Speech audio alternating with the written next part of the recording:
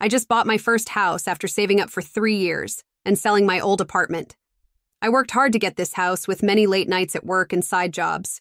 My adult younger brother hasn't had a full-time job and still lives with our parents. He's not motivated to do anything with his life. My family visited the new house, and my mom mentioned it would be a good place for my brother to live when they're not around anymore. I told her right away that he isn't moving in with me. This really upset my parents. Am I wrong that I don't think I should have to support my brother?